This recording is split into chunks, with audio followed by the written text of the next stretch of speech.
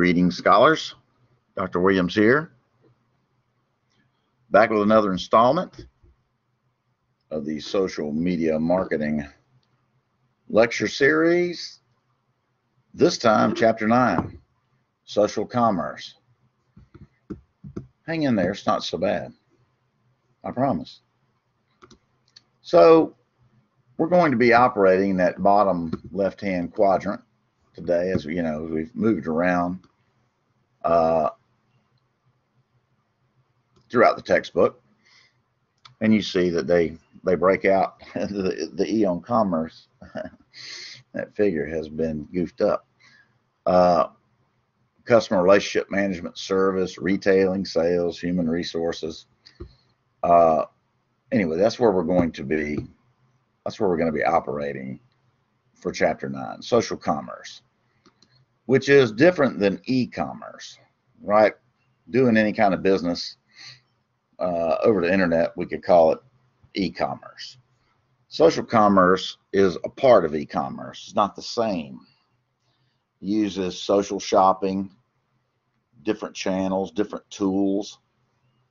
And that bottom bullet enables people, networks of buyers and sellers to participate actively in the marketing and selling of products in online marketplaces and communities. So it's a subset of e-commerce, because we can just go to target.com and we can do some e-commerce.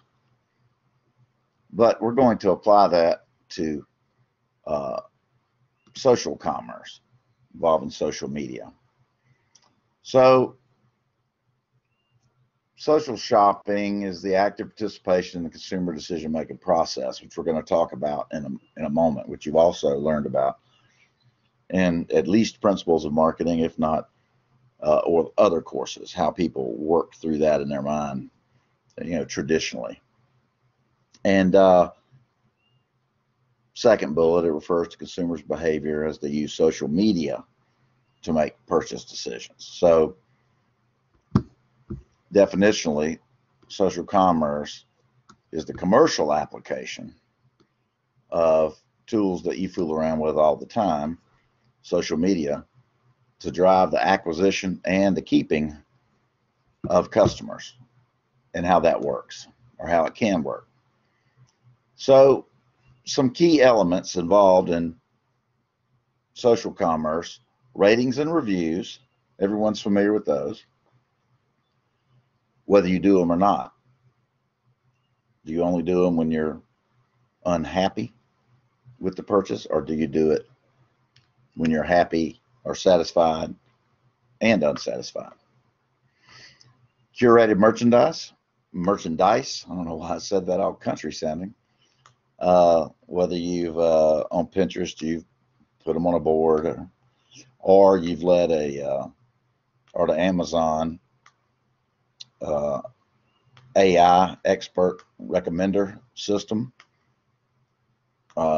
Maybe you do it that way. And then we've got shopping applications and venues. In other words, the how and where can we get it done.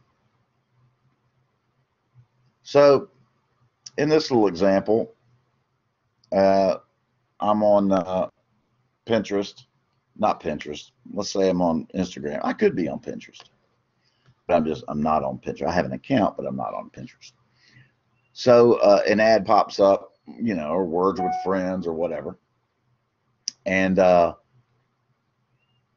reminds me to visit a storefront for 1-800-Flowers. Maybe I was looking for flowers, or recently sent flowers, or Mother's Day is coming up, so it's going to remind me that I have a need. But I've got to split because I've got a meeting or something. So I might just use the chat bot to order at 1-800-Flowers. And then after I buy, it says, can we share that to your Facebook page or Instagram? And I say, sure, because I want people to know that I'm thinking about Mother's Day way ahead of time. And then somebody might see that, who I know, and they they like me, let's say they respect my opinions on things, that might spur them to do it. Or I might get another ad myself. So this chapter 9 mentions chatbots quite a bit. They don't appeal to me personally, but it could be the demographic that I'm in. I haven't done a lot of research on that, but they're not my favorites, although I use them from time to time. But rarely do I get the right answer of what I'm looking for. And I have to click on the box. So, did this answer your question? I go, no. And I move on. So if you remember from Principles of Marketing, or like I said, another marketing course, the traditional consumer decision-making process kind of runs in this order. Not all the time, but typically. So I have a problem recognition. I go out and I have a flat tire, or it's going flat, and they're old anyway. And I say, I'm gonna need a new tire. So I search around for information on who's open, how long will it take me to get there. Maybe things going flat really quick. Maybe I'm searching for pricing, availability, making an appointment, whatever. And I come up with 3 places, and then I evaluate those 3, and the tires and all the different components. And then I go there and make the purchase and get the tire. And then I'm either happy with what I did, neutral, or dissatisfied with what I did. That's the post-purchase evaluation. So I'm happy with it, or maybe I have some cognitive dissonance because I paid too much for the tire. A week later, I'm not happy because I forgot that we were going to sell that car or whatever. So I should have put a recap on it or something. That's the typical consumer decision-making process. It doesn't work that way all the time. If you're standing in a checkout line at Kroger and you just grab a Twix bar, well, you didn't go through all that. You may have saw the Twix bar and went, I'd like to have one of those, and you just buy it because you have experience with it. We're going to talk about heuristics and shortcuts and things like that. But so if we apply that to social commerce via social media platforms or communities, that first step, product recognition, can, like we said before, with the 1-800-Flowers, an ad could trigger that I need or want that, reminded me. My friends all seem to be buying a Roomba, and they seem to love them.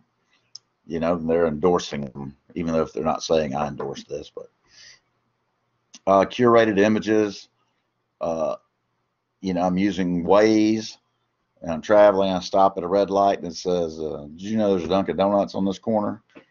And I go, oh, that's great. That's location-based promotion. Or participatory commerce. I really want a brand new motorized wagon to haul my stuff out to the beach, and I see a Kickstarter where I can chip in and be the first ones to buy one that the guy's making. So that's taking the traditional stage 1 of product recognition. Again, that recognition is screwed up again. I don't know why. From a social commerce perspective. Stage 2, informati on search. Information search. I've used my tire example earlier. We can do it using social media with, I might just post a question to my buddies, hey, what's the best kind of tire to buy, or where's the best tire place that you like? I can go to Yelp and look up tire stores and use those, the recommendations and reviews and things. I can search for pricing information via user groups if I want to. Wish lists, You know, I see people, a lot of people have wish lists, and I'm buying Christmas gifts. I go, a lot of people are looking for this. I'll go back to a Roomba. I wonder why they want that. And then again, conversational commerce are involving chat bots. So I'm going to spend a little time on this stage 2 to discuss the zero moment of truth.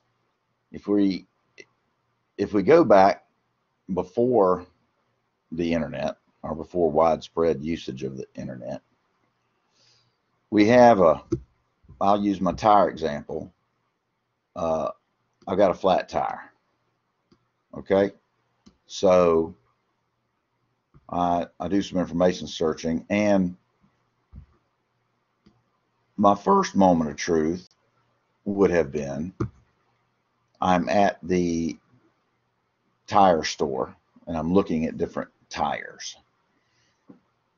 Or I'm at the grocery store. Let's say your need is for food, and you're at the grocery store looking at all the different varieties of rice, whatever think you want it. And then the second moment of truth, traditionally, was your experience with the product or the service. So the internet, and in this case social commerce, has created what scholars now often refer to as the zero moment of truth, because I may be doing a lot of information shopping through apps, on a laptop, desktop, reading about it, quizzing friends via social media or email even. So my zero moment of truth, or actually my first moment of truth, may be way before I get to Kroger or to the tire store. So it's important for businesses to make sure that the right information about their goods and services, and even hours of operation and their methods of payment are available, because people are looking for that before they set foot in a store to make the buy. And that's referred to more and more regularly as the zero moment of truth, which has stuck itself within this, more traditional order of things. So ratings and reviews, do they matter? Sure they do. This slide just points out why they matter. Should the ratings and reviews be adapted so they're easily seen and used and operated on mobile phones? Yes, because that's smartphones, because that's the way people are more and more accessing the internet. 82% seek out negative reviews as an indicator of authenticity. What does that mean? Well, if you're looking at a product and product review on Amazon or wherever, and everything's positive, this is the greatest thing in the world, there's nothing wrong with this thing, it tends to lose some of its source credibility, because the world's full of complainers. No matter how great it is, somebody is going to complain about it. If they got a free $20 bill, I wish that was a 50. Those people. 70% of mobile shoppers are more likely to purchase if the site includes reviews, and 66%, which actually I believe that's a little bit higher, read 1 to 10 reviews before making a purchase. The average is 6. Most people will look at 6 reviews if they haven't purchased it before, aren't familiar with the brand, that type of thing. So they're important. They're an important driver in moving people through the consumer purchase decision. So companies and firms should make sure that they have the ability for people to review and write commentary, and that it's easy to do.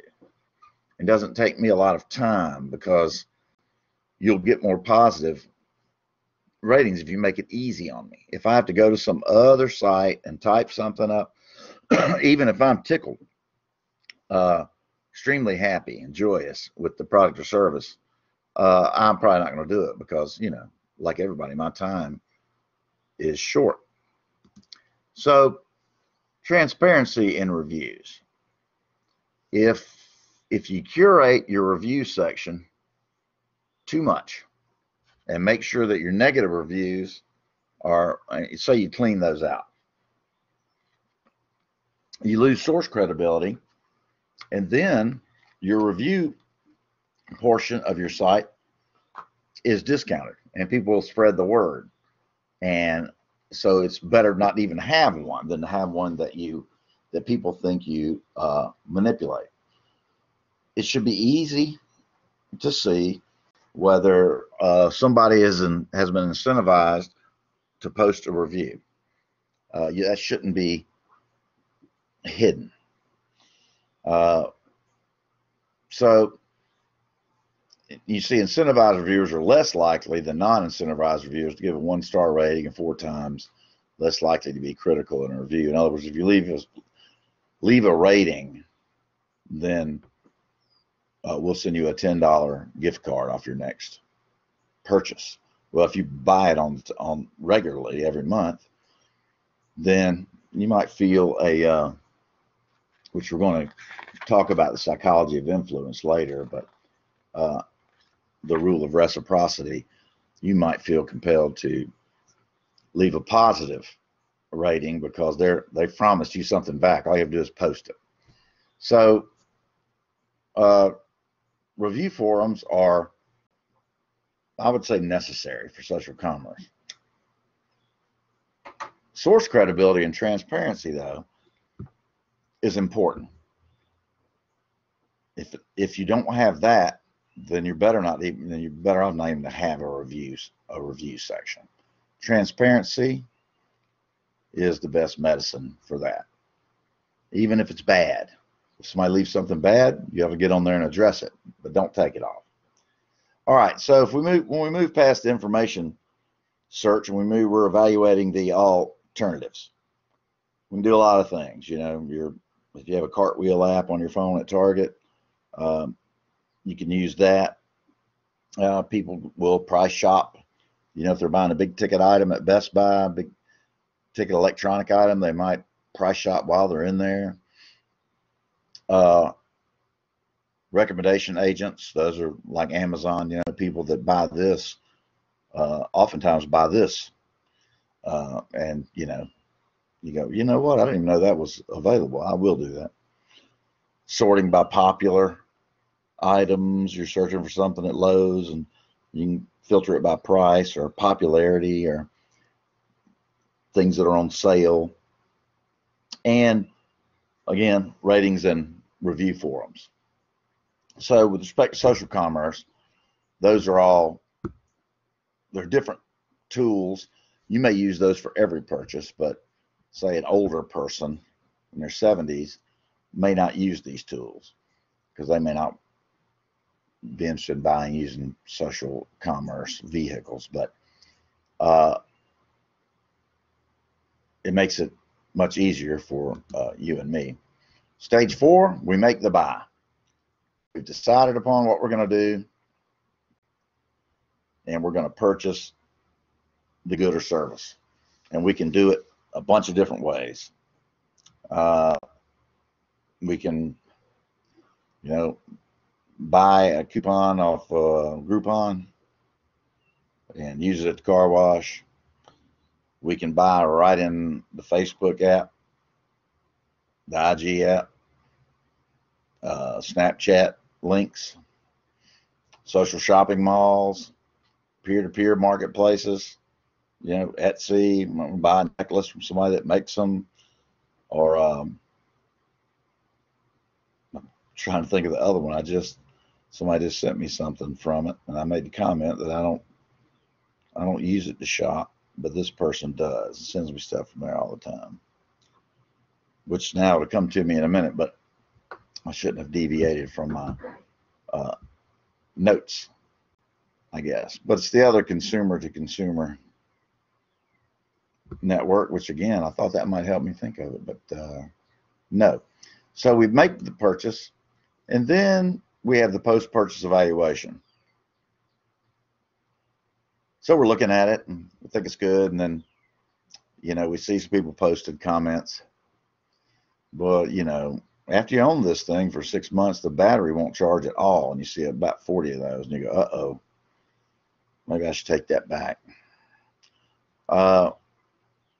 We've got submission of ratings and reviews on review sites and the retailer website. Reviews and product experience. See, so this takes the post-purchase evaluation into the area of social commerce via social media channels or communities versus your neighbor saying that he bought a lawnmower and it's great. All right, that would be one-to-one, person-to-person, word of mouth. But as you know, people now, if they use social commerce, social media to buy things, they may also post there for good and ill. So we talk about the third moment of truth, talked about the zero one again. So I'm going to highlight this again. So we have some sort of stimulus that causes us to start the journey. I used a flat tire, or we want to have a hamburger cookout, so we need some ground beef or whatever. We go to the grocery store. So the zero moment of truth happens even before you get to the store. You find something or are made aware of something, or you look around on the internet and you see some things before you even get to Kroger for the ground beef or to NTB for the tire. You have had your zero moment of truth. First moment of truth, you're in the store and you're looking at the offerings. So then we buy, and suppose we're really tickled with it. I mean, as a personal example, I have several iRobot products, vacuums, mops, things like that. I'm a big fan. I don't carry on about them too much, but if asked to, I will review and rate, and it's always high because I love them. If you can turn somebody into an advocate for your good or service, either by the product being real good, the process being very good, and they advocate for you, there's a lot of source credibility in that. Much better than an ad that the company puts out. And you share it on social media networks, and instead of going one-to-one, you know, over the fence telling your neighbor about how good this is, you might be going one to the world, right? 1 to 1,000, depending on how much you get shared in things. So some best practices: be authentic. Don't curate out the negative comments. Leave them in there. You should address them, but leave them in there. And if possible, on the review site, let the other readers know that, you know, I'm sorry that happened and we've addressed that and you should come back. Transparency: if you're paying somebody to do it, you should note that. Let people rate the value of the reviews. Like, this is a good review. You know, sometimes people will go way down a wormhole on a product. Encourage customers to review. The other side of that is make it easy on people to review, preferably 1 or 2 clicks. I find the Uber Eats app to be really easy to review, and I use it probably on every delivery. I can't think of one I haven't. There probably are some, but not only encourage people to do it, but you know, you don't even have to offer an incentive if it's easy. Reciprocity: thank people for their review, especially if they took a lot of time to talk about it. And the point I've already talked about, infectiousness: make it easy to share reviews. Make it easy for me to review. Make it easy for somebody to share mine if they want to. And then if you're operating, if you got a good operation with a good product or service or customer service, whatever it is, then the word spreads like wildfire with a high amount of source credibility. So how can you build a good, strong base of good reviews? You can educate people, via short videos, things they can watch, things that your product will do, things that you'll do for them if it's a service, whatever. Find influencers or people who are likely to share opinions and try to target them if you can, your high frequency users. Tools to make it easy. Don't make it hard. Don't take me to another website where I have to log into something and write something. I'm not going to do it. Find out how people like to share, when and where, and then you can target those areas, by asking your customers to, scan a code and do it, but not on some weird site that nobody goes to. And then listen and respond. If it's bad, respond. If it's neutral, ask them what you can do to make it better. And if they really love the place and went crazy about it, thank them for it. Tell them you appreciate their business. So let's talk about the psychology of influence. Right? We want to, if we're using social media to try to win customers, you should know a few things about that might influence people to work their way through that the processes that they do in order to purchase. What really motivates people? You might think you know what motivates them, but a little market research would really help you narrow that down. And the bottom bullet, guy with the gears in his brain, mentions bounded rationality and information overload. Bounded rationality is, I know what I know. So don't confuse me with a bunch of stuff that I don't know, because then I'll just get confused. Which might result in inaction. And if I know what I know, and the information I get, if it's a lot, I'm going to use a heuristic or a shortcut. The two they mentioned here are satisficing and thin slicing. Satisficing is either because of time or money or bounded rationality, or I just have too much information. I'm going to take just the amount of time that I need to satisfy my top primary issues, and then I'm going to make a decision. It might not be the best decision, but because it's real expensive to get the next few pieces of information, or because there's just so many to get, I'm going to concentrate on whatever, price, delivery, and brand, right? So that could hurt a brand that's not as well known, or it has some other benefits that I'm not working down the line to get. Thin slicing is similar in that that's another shortcut where you just peel off just enough information to make a choice.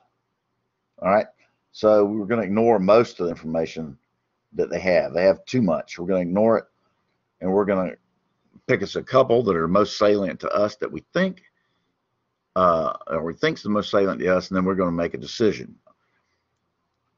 Again, you don't want to confuse the consumer, and you want to find out what's important to them and what will they understand, right? So a little more in depth, we have social proof. A lot of us make decisions just based on what our friends and family do in the same situation, right? Whenever their car's broken, they always take it to this garage. So we'll just do the same thing, all right? That's one thing that influences people. Authority. If I view someone as having excessive knowledge or a lot of knowledge in a certain area, I am going to ask them, or if I don't ask them, they just share information with me. It's going to be very persuasive to me. That's the reason that you see people in commercials, they use experts to vouch for their product, right? They're using the authority of that individual to influence the consumer. Affinity, we can call that we like something, right? We like the Atlanta Falcons, so we're more prone to buy Atlanta Falcons stuff. And people tend to follow and emulate people that they find attractive, or for whatever reason. If you if you have a very fashionable friend, they're always sharp looking, and they they wear a certain type or brand of clothing, then it might influence you no matter what kind of commercial messages you get bombarded with. It might convince you to also buy that style, brand, whatever. Scarcity. There's only 3 left at this price. That's scarcity. And you see people use that a lot. When you tell somebody they can't have something, even if they didn't really think they wanted it anyway, well, there's only 2 left. Now I want it. That can motivate people. Reciprocity, which I mentioned earlier.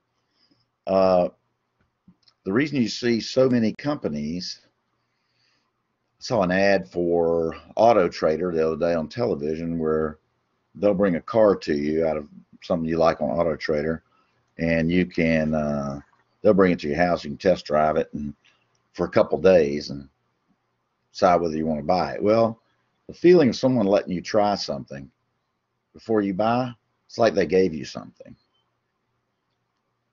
And it's been shown that consumers in their mind want to reciprocate and do business with those people.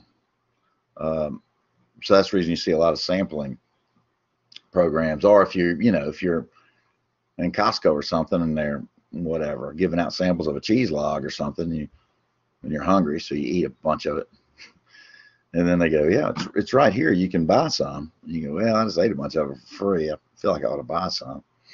You might just pick it up and then go around the corner and leave it. But that's the concept of reciprocity influencing consumers. And then consistency. Buyer's remorse is a concept that most people are familiar with.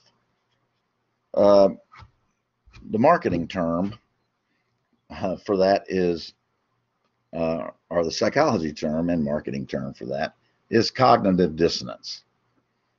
Let's say like I said earlier, I bought a tire and I get home and I realize, I shouldn't have spent that much money on that tire. I shouldn't have done business with that guy because I found out later that he's a jerk. And, he divorced my sister or something, whatever. And then I have a conflict in my mind that I bought the tire and I shouldn't have bought it for whatever the reasons are. We want to try to be consistent. Consumers do in their beliefs and their actions, and that can influence a consumer. For example, let's say that you don't believe in gambling for whatever reason. Your grandmother told you it was bad or whatever, but you really like playing the lottery. You want to. So you've got these 2 things in your mind, and you say, well, you know what though? I'm just helping education by playing the lottery. So now I'm back in balance. I'm consistent. I'm a firm believer in education. That's the reason I'm playing the lottery, not because I love to gamble. So those things, that's the authors call it the psychology of influence. Those are things that influence consumers. And there's a chart that's not really the best, but I've included it here. You could see like geolocation promotions. You know, you pull into a strip center and your phone goes off and it says, you know, for the next hour, you know, whatever, product A or service A is on sale for half price. They're using scarcity and consistency. We know that you know you've bought this certain particular brand of shoe before, and you know, whenever you buy one, we give a pair of socks to the local homeless shelter. So they can use those too. They can use others, but primarily in this chart saying the geolocation promotions would make most use of those two. And you can go through and, you know, let's say ask your network. You say, hey, I'm looking to buy whatever, a new suit. Where do you like to shop? Where should I shop? And then somebody that you admire and you think they're a sharp dresser and smart and know where to do it, they give you their favorite place, their favorite haberdashery, and you've got a consistency in your mind because you know that guy and been friends for years, and he's sharp and smart, and there you get. But you can work yourself through this chart. It really should be designed a little bit better, but I did include it because it does have some good parts to it, even though it could be less convoluted. Anyway, that is chapter 9 and social commerce, and I'll see you back for the next one. Study hard.